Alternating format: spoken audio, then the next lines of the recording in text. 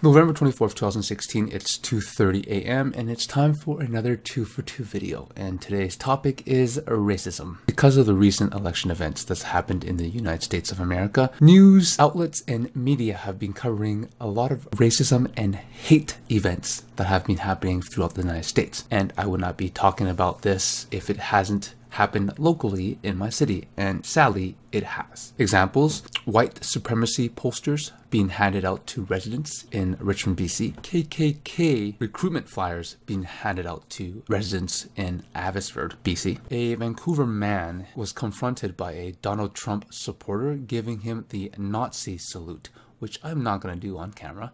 There's no doubt that racism does exist, and I don't think it's going away anytime soon, but displaying racism in public has been seen as a big no-no because of previous historic events that I won't go into. But because of the US elections, there has been publicly displayed racism tags on city walls with racist remarks and symbols and all that stuff. Personally, the last time I had a racist remark thrown at me was when I was driving. Long story short, I was in the main middle lane. Person in a Jeep was in the rightmost lane, and you gotta understand there's a dotted line separating the lanes. So I'm in the main lane going straight, and so he had to lane change into my lane away from the parked cars. That's the lane that he was in. I went by him. He had no turn signal, nothing on, so he tried to merge into my lane and stopped because he saw me in the lane.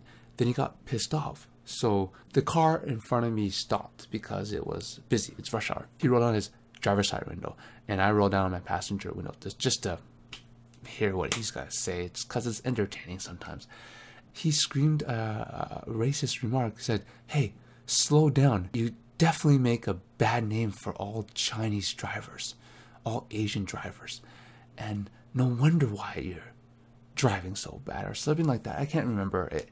I didn't take it personal. I wasn't quick to react to it and to throw anything back. I was just like, dude, you're in the rightmost lane and you have to do a lane change because there is a dotted line separating the lanes, and I have it on camera. After saying that, he rolled back his window, and I rolled back my window, and I continued on along the way. And I was thinking to myself, if I was switching shoes with that guy, would I have screamed those racist remarks? And I don't think I would have. Let me give you an example. I was driving along. This driver, no signal chain, nothing, cut me off. Totally right in front of me, cut me off.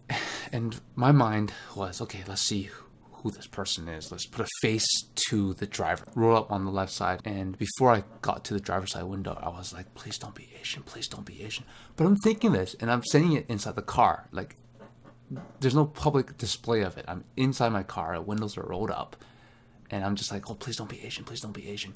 And it's something racist enforced over time because of all the jokes about bad Asian drivers and all that stuff. But I did not roll down my window, and I did not scream out the window going, you stupid blah, blah, blah, blah, blah. I didn't do that.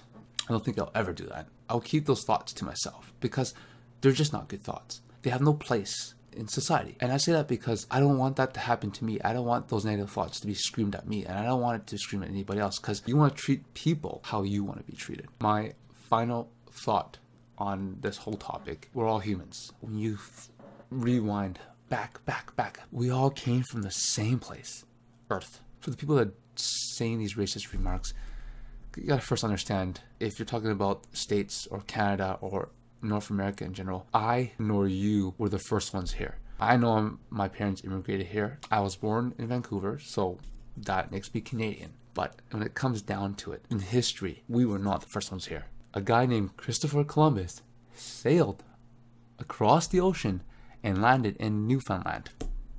I don't know. Thanks for watching. Share, like, subscribe. Imsquared out.